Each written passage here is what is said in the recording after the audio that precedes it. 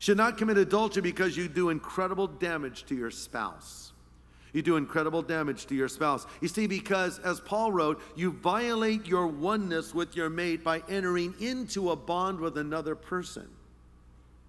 Paul writes in 1 Corinthians 6:16, don't you know that if a man joins himself to a prostitute, he becomes one body with her? For the scripture says the two are united into one. That is why it's absurd to say it was a one-night stand or it didn't mean anything. Well, maybe it didn't mean anything to you. Maybe it didn't even mean anything to the girl you were doing it with or the guy you were involved with, but it means a lot to God, and the oneness of the relationship between a man and a woman is violated by this, and that, by the way, is why Jesus gave a release clause out of the marriage for the sin of adultery. Now, that is not saying if there is adultery in a marriage, you should dissolve it, because adultery is not only grounds for divorce, it's also grounds for forgiveness.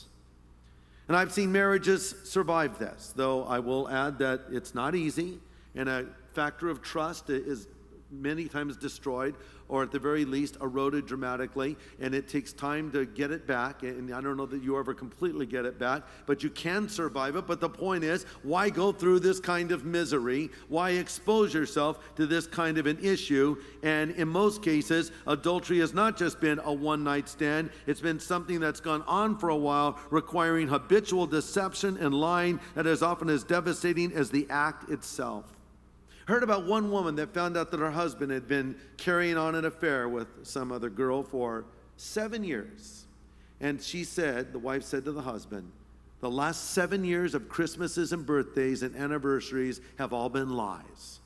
And what she meant by that was, in her perception, all those family celebrations where he presented himself as the loving husband and the doting father, it was a charade. It was a lie because he was involved with some other woman. You devastate, you destroy, you hurt your spouse.